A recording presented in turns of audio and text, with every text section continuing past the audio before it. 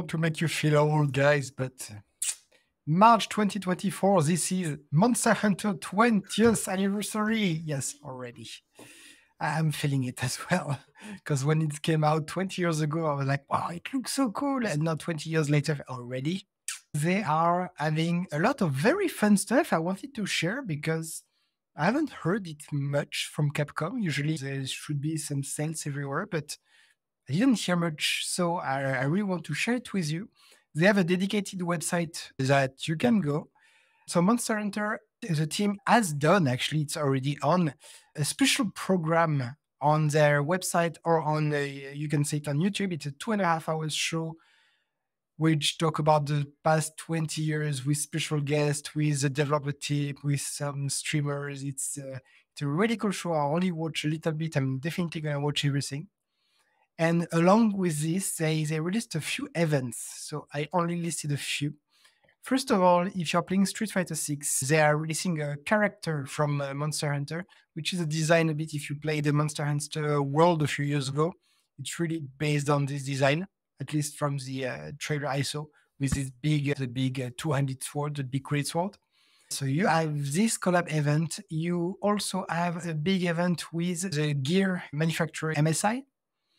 They are doing limited edition gear for nearly everything they do. An Xbox pad.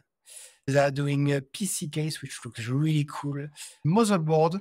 I don't really see the point of having a motherboard dedicated Monster Hunter because you don't really see it on your case. Anyway, if you want to have a motherboard, why not? Etc. Etc. They are doing a lot of things, so you can take a look.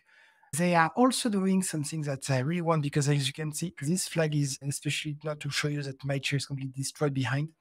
They are having their own Secret Lab Titan Evo chair, the super cool looking chair that every streamer have. And they have a Monster Hunter chair, limited edition. You have all the link on their website.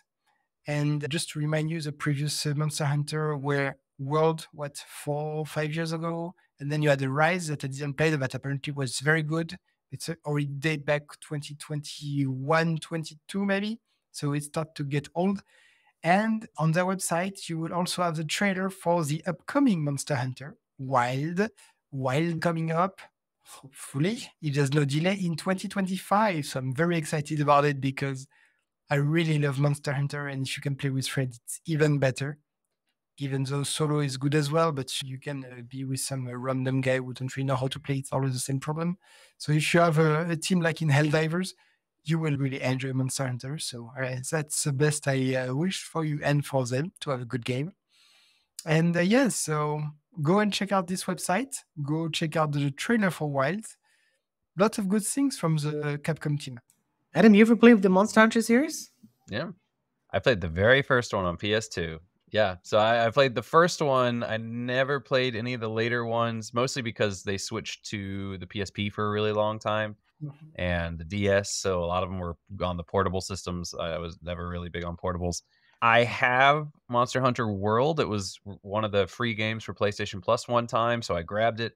But I played the original one solo, and it was fun. But the reason I got the original one solo is because I was playing Phantasy Star Online with my friends, and the original one was probably the closest game you could play to Phantasy Star Online on the PlayStation 2, because Phantasy Star Online was on the Dreamcast and the GameCube. So I wanted a similar game. I played it solo. It was fun, but it wasn't as fun as Phantasy Star Online was with friends. And so I've always wanted to go back and play it, but I just never have anybody to play it with. I would be solo, and if I'm going to be playing a game solo, I'm like Monster Hunter or Final Fantasy or Monster Hunter, which is a game that's designed for these online elements, or I can go for something a little more story heavy like Final Fantasy Dragon's Dogma, and I'm going to go with the game that's designed for a single player experience. If anybody out there wants to play with me, look me up.